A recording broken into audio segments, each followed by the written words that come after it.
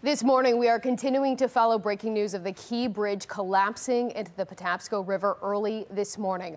Take a look at this video. You can see on the left side of your screen, a cargo ship crashes into the base of the bridge, causing it to fall into the water. Right now, we know search and rescue efforts are underway. We are hearing that there are multiple people that remain unaccounted for.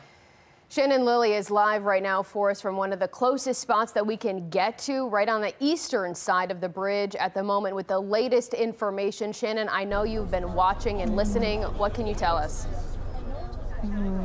Well, it has just been absolutely horrifying, Mackenzie and Megan, to realize the magnitude of this from waking up this morning until now when we can fully see it here behind me. And like you guys said, the search and rescue effort, that is the main priority right now, as we know that 7 individuals are still likely in the water or somewhere in the area where they need to be rescued. And so as you look behind me, we're still not learning exactly what caused this cargo ship to ram into the bridge, but we are seeing this morning the aftermath of it. You can see where this bridge has just snapped in half, and the cargo ship there beside it is truly like something out of a movie that we have been witnessing here this morning, a complete collapse of the Francis Scott Key Bridge.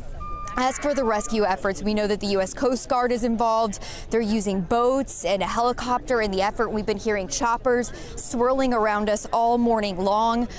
Drivers are being asked to avoid the 695 corridor. As you can imagine, you're not going to be able to come through this area at all. And we know that 2 people were already removed from the water. One miraculously not injured, the other, though, taken to shock trauma.